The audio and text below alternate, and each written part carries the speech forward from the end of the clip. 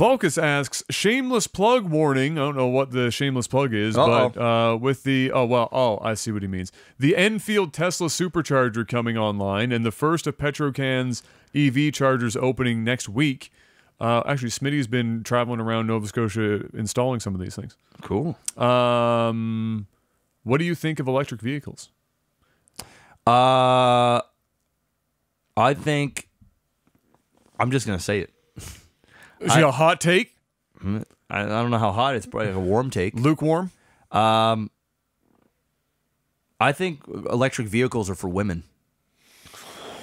That is a hot take. You know what? I'm just going to fucking say I don't give a fuck. I'm just going to say it. I'm just going to say it. This is for the camera, but I'm about to take a Tebow knee. I don't fucking care. I'm just going to say it. I'm just going to say it. I think that I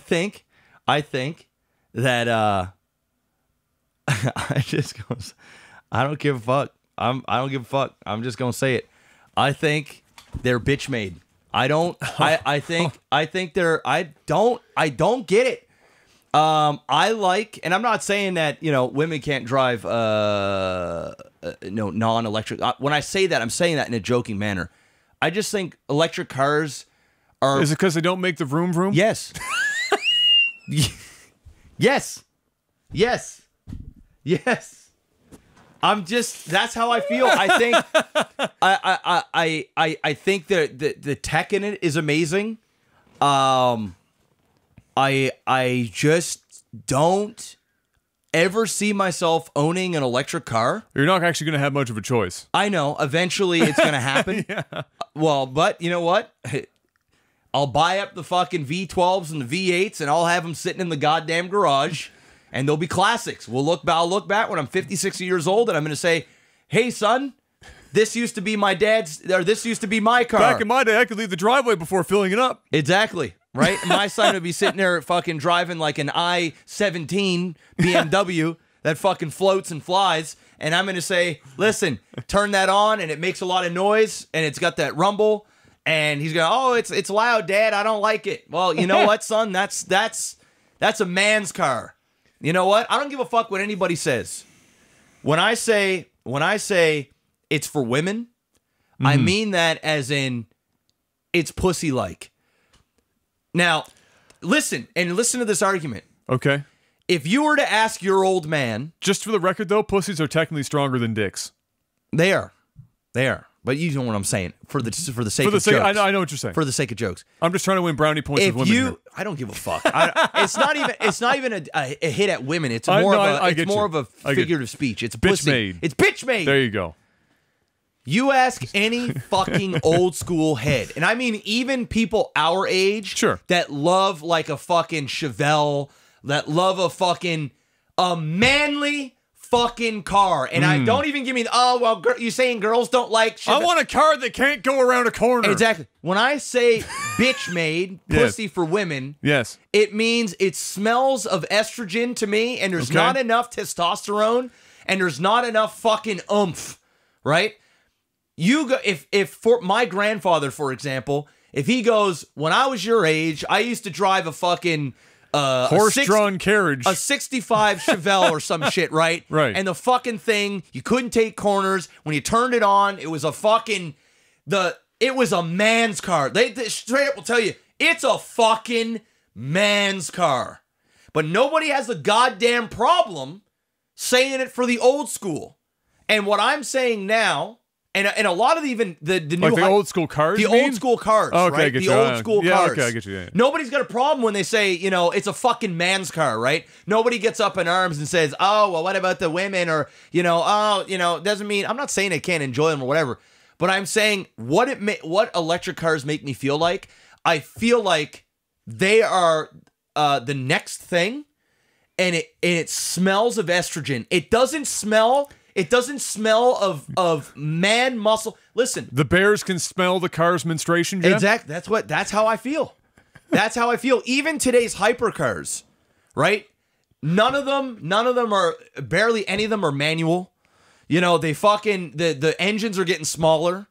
They're not making as much noise. A lot of them, a fuck ton of them. Sure. You even got the car heads that go, oh, your car's an automatic. Motherfucker, they don't even make it goddamn manual to even try and do it. And they're like, yeah, it's bitch made. It's fucking pussies. Be a man. Get a fucking manual. Drive that motherfucker, right? Drive that motherfucker. These are all people that can't even fucking drive the car they own. Exactly. But you know what I'm saying? When you're talking about cars, let's be real. Cars are inherently a manly fucking thing. It's like, and I'm not saying women, once again, I don't know how many times I'm saying, I'm not saying it. It's just a thing that dudes fucking jerk off over, and they whip their dicks around, and some women whip out their fucking titties and vagina. I've seen plenty of them at car meets, but I'm saying in general. And the new generation electric cars, they don't do it for me. They don't make noise. They fucking drive themselves. And it's getting to the point where I'm going to get into a car, I'm going to punch in a destination, or I'm going to speak to the car to drive me somewhere. It's going to take me there. I'm old school, motherfucker. I like to drive a car, and I like it to make fucking noise. And I want to feel like I'm driving it. And honest to God, the Teslas, the new ones, the Roadster looks amazing. It's sleek, it's sexy, it's futuristic, but it's electric. Don't make no fucking noise. So I just don't like that. So I guess the question I have for you is, where's the line drawn before the car is too technologically advanced to no longer be what you consider to be a man's car? Because somebody in your, I feel like we're already there. Somebody in your shoes that owns your car upstairs, if you went back and said, compared it to hypothetically, you know, a Chevelle or something like a 67, 68 not as Chevelle, manly. Okay. Yeah. Is that where is the line? Is it when we started, you know, doing like electronic fuel injection? Or when we started having ECUs to computer tune cars? Like where was the line when cars stopped being? Is it just because it has an engine and makes noise? Yeah. Or like what is the line when the cars are no longer cars? Is it that you need to have a mid-90s or earlier Subaru so that you can literally take it apart with like 2 wrenches and WD-40? I'm not talking about that. For me personally, it is I want to be able to get in a vehicle, turn it on, and feel like I am the king of the road. To feel like I can roar. You know, to feel like I bravado. Can, to have that feeling of manliness, of aggression, of the gravitas of it. I've driven electric cars. I've driven a Tesla. I've been in them. I've been through it all. I've been to the car meets. I've been in hypercars. I've been in hybrids. I've sat in an i8. I've been there, done that, and they're cool in their own right. But it's a completely different feeling. Until you've been in one or driven one, it is night and day. Of course it is. It's so much so that it doesn't feel like you're driving a car anymore. It feels like you are in a transportation. Like you are just on a bus, on a train in New York that is very fast, that takes you from point A to point B. And it looks sexy, it's futuristic, it's more luxurious, it's more of like, it's more posh and sleek and snarky and pretentious. It doesn't feel dirty. It doesn't feel manly. It feels like bitch made. And I'm not saying they're bitch made cars. For fuck's sakes, you get a Tesla and it goes faster than a fucking Aventador because it's electric. The fucking torque is basically, well, it's instantaneous. There's no, it's not a torque curve. And then you've got the fuckers going, I'm better, my car's faster. No, it's not. No, it's actually not. The thing is, it's a cheat. It's not. I get it, but for me personally, it isn't manly enough. That's why I say it feels like a woman's car, and I'm saying that in a joking manner, but it just doesn't feel it for me. That's my point of view. That's it. I get it. I think I think at the end of the day, I don't think we need to call it womanly or manly or anything like that so much as it's a different classification of vehicle altogether. It's manly, and I love that feeling. It's a different feeling entirely when you have a gas-powered engine. Yeah. Right? Yeah. It is the experience of the noise, Depending on the engine you have, it's a different noise, it's a different feeling, whether you're turboed or supered or whatever, it's all very different. You know, it's a much more elaborate and involved experience. You feel more connected to the vehicle, which is why people like to drive a stock, manual versus having even paddle shifters. At the end of the day, people, there's an car experience. They want to feel like they're part of the car, it's just you're going to be stepping away from that, and even if we stayed gas, that's going to, for the sake of efficiency and power over time, the stuff that you would associate, for example, with some of these cars would naturally get reduced over time anyway. Of course. It's just the nature of it. Yeah. It's not like I disagree with you. I prefer, if I was going to own a higher end sports car, not just a car, but a sports car, then I would rather have something that makes noise, a standard, kind of gasoline fare, whatever the fuck, right? Yeah. Because you get to have that kind of more visceral experience. I'm not saying it isn't visceral when your organs get liquefied when you put your foot down in an electric vehicle and the torque is literally already at its maximum from zero. Yeah. And your stomach meets your asshole. Yes. Which is fun. Fuck, man, what a rush, You still get the speed aspect of it. Hell yeah. You still get the handling speed aspect for only of it. so long.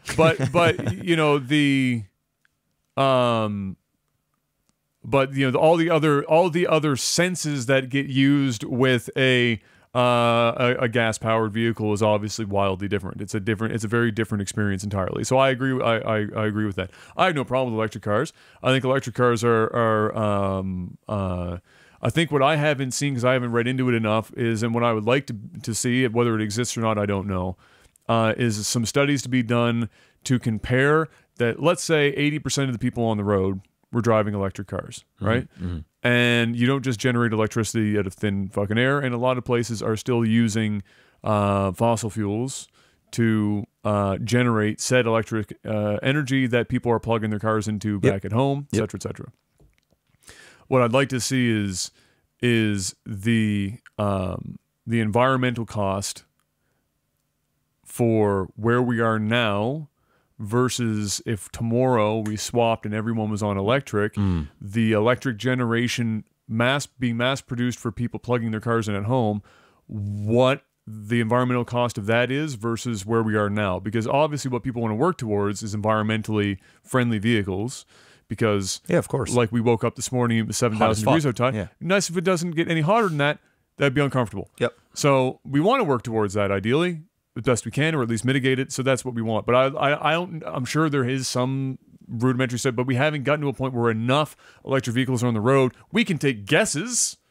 We can run math and say, well, if everyone was driving a current generation electric vehicle, and we know that it gets this many miles before you have to recharge, and we know that, the standard rate of generation in these states, for example, if you just did America, different states might have different power generation methods, and we could assume, how much carbon we're pumping into the atmosphere on that versus just everyone driving a gas-powered car. Mm-hmm. Mm-hmm. That's what I'm interested in. Mm-hmm. Self-driving is whatever. It's probably going to be safer than people because people are terrible at driving. But then that's another thing where you go, well, now I'm not even driving at all. If I'm going to own a car, I would like something.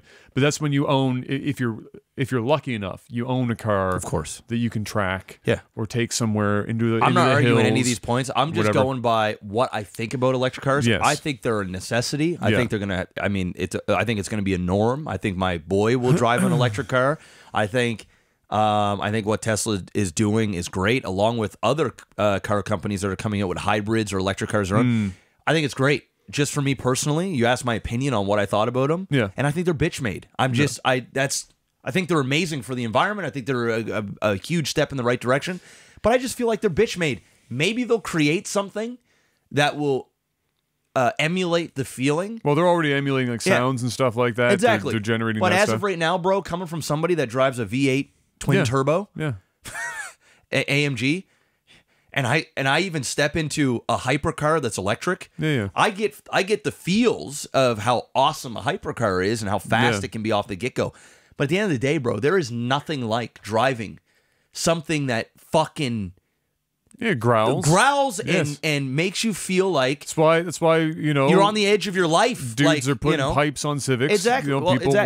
People want to have the sound. That's just my it. And I'm not even a car enthusiast. You ask like car enthusiasts, they have no problem calling somebody a bitch, even for having paddle shifters, let alone an electric car. I mean, these people, they are beyond diehard. I'm not a diehard car guy. I enjoy them. I got appreciation for them. I'm sure the people that had horse-drawn carriage were real upset about the Model Ts and the Model A's when they came around.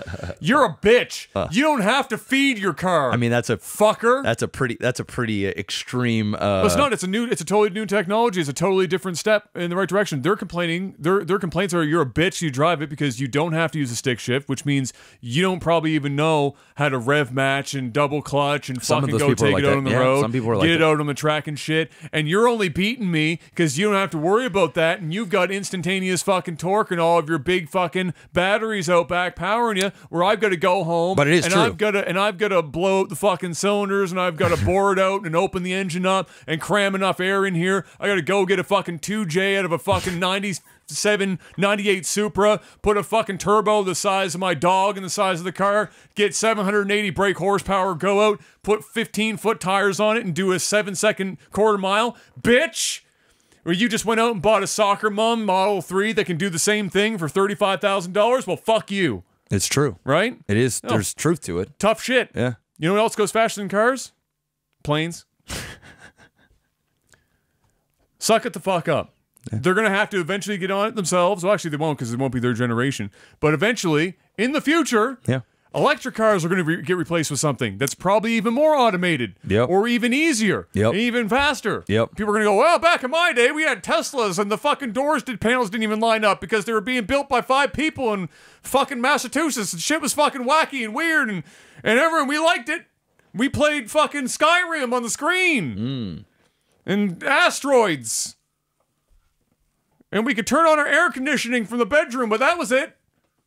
It's all we had. It's just the way that it's gonna fucking go, bro. And I get it. Like I fucking love cars. I'm a dad's son. I fucking love the shit. Dad grew me up on muscle, and I would love to own muscle and one day and be able to learn how to work on my own car and do all that shit. I'm literally physically incapable of driving manual because I'll kill myself because my legs will interfere with the wheel and I'll die. However, everything else about that, I'd love to have it in theory. Yeah. I love it. Yeah. It's a different class entirely. If you asked me if I was going out and buying a car and I had all the money and I was whatever, Porsche has a hybrid that's just unfucking like stupid amount of horsepower because it borrows on the back of the hybrid engine. It still has a gas engine in it, but it's the hybrid, and you get all the benefits of the torque from the electric, plus the grunt and the power of the gas, and it's a fucking wild, crazy car that still looks and sounds like a Porsche. If I was buying a Porsche, I'd be getting the GT2 RS if I could ever afford one, and that'd be the fucking Catalina wine mixer. You know the 2019 911 Turbo and the 911 Carrera have my new favorite Porsche body. I haven't seen that. The Porsche 911, the new 2019 is, dude, if you look at it, is fucking hot. It's very sexy. It's 135,000 Canadian. It's actually not that bad. It's bad for me. A little steep. Yeah. Well, I mean, it's expensive, but I mean, compared to like a GT3 or something like that, oh yeah, it is nice. Yeah. It's my new favorite body. I wouldn't put it my favorite, but it's had an upgrade. It is the 911, in my opinion, for its class, is the best in its class and has been pretty much since the 911 was invented. It's a daily driver that will roll people up and smoke. Except that, Adam, it's a Porsche, and you don't fit in these. I've never tried. I can fit in a Viper. You don't fit in these. These are It's possible. I mean, 911s are meant to be daily drivers. Jerry Clarkson can fit in one. He's 6'4", so I'd be pretty close. He'd drive. I think Clarkson Daly's his 911. So there's a hope. There's a hope. There's a hope. I just haven't sat in one. I can get. All I know is that I have sat in other sports cars, and the Viper is a tiny cockpit, and I could fit in the Viper. Oh yeah. So it's possible. Actually, what's his face? Spears here from Halifax, who's a content creator. He bought the brand new Viper. Oh really? Yeah. He got the ACR. Yes, I think he got. I don't know if it's the ACR model. Let me see here. I think that's the only one they're making. I think then that must be it. It's the brand new 2019 one, I think. So if that's the case, then yes. That car is unadulterated fire, by the way. Yeah, he wrecked his Corvette. He had like the new fucking. I hate Corvettes, bro. I fucking hate him too. I'm gonna be honest with you. Hate him. Dude, when I saw that he got a Viper, I was like, dude, that is it's a massive upgrade. The upgrade is steep. The Corvette's so shittily fucking made. Dude, the size of the wheels they had to try to put on the back of it because they couldn't figure out how to get the power to the fucking goddamn road in that thing. It's a slippery plastic mess. It's garbage. Hot fucking garbage. Yeah, you got that there. Blue one. Yeah. Look, yeah. Fucking fire. Yeah. That looks dope. Yeah. Love the color too. I like they finally went back to a body similar to like the 99 ACR where it actually kind of looks like a snakehead now, which is what the Viper used to be like. And it's fuck. I mean, the ACR has a bunch of track records, bro. Oh yeah. Oh, Vipers are fucking dope, dude. The new Vipers are putting out. They're putting out numbers. Million, thank you for the $5. And Dark Q, thank you for the 2. Oh, old Corvettes are fine. Anything post 70s, get that trash out of here. I'm just not a big fan of even the look of a Corvette. Older Corvettes, I don't mind. Yeah, like Stingrays and stuff like that. I always thought were great. Stingrays don't look bad. It's unfortunate that there's so many kit car Stingrays around now, but they're not bad. They're not my favorite, but I didn't ever mind them. I thought they were a pretty car, but. No, it's whatever. Me, right now, if I had a choice, if I was going out there, one thing I was disappointed with talking about cars, since we're on the topic anyway, Toyota released the new Supra, which is literally the Z4 BMW with a different body. Like, people thought that it was just going to be the power plant, like just the engine, and then they got it, and then there's a BMW badge on literally everything in that car, from the infotainment center all the way through with BMW fucking everywhere. Which I was a little sad about. I don't know why they didn't just use their own straight six. BMW has a really, really good straight six. Straight six is my favorite engine. I think it is objectively the greatest engine ever made in gas-powered cars. And if I had any car and I was going to be tracking it, straight six all fucking day. There's no question about it. It's a smooth running engine. If I was tracking a car, I'd be buying a Porsche. That'd be it. That'd be my show. GT4. That'd be the show. I'd be buying a Porsche. If I could upgrade a car right now, if I could own a car, I would either get a McLaren 570S and tune that to fuck to make it basically a 720, or I would get a Huracan. And I wouldn't buy a Huracan here because our roads are absolutely not even close, awful. Yeah, but yeah, those would be my toss-ups right now. I actually just don't fucks with hypercars. I actually just don't like them. I in get general. It. Yeah. Similar reasons for why you don't like electric cars. Yeah. I actually don't consider most hypercars to really be cars. Yeah. If I was going to own one, it'd be a Pagani Zonda. But the reality for me is I like to do more with less. I like the idea of like the Viper until even now for how much you buy a Viper for. Dude, like Vipers are like the new 90 Viper something thousand. Well, the new if you get all the bells and whistles, if you get all the bells and whistles 120 or something on this, you can get it for about 140 Canadian. Yeah. For all we're talking, you and that's a car that sets track records at Laguna Seca. You deck this fucker out. Yeah. 140 G's. Yeah. You're off to the motherfucking races. Literally. You want to spend 120 grand? You're still off. Yeah. To the motherfucking races. It's the thing about so for me, 99 Viper ACR is my favorite car of all time. It is a hot fucking car. That's a man's car, bro. I'm just gonna say it again. It is. Well, that's not just a man screw. That's the shit that if you're not careful, it will you'll kill yourself. You'll kill yourself. You'll kill yourself. Yeah. Yeah. You'll kill yourself. That's actually a car that I don't even think I'd drive. I would just own. You just stare at because I'd kill myself if I tried to drive it. Yeah. After that,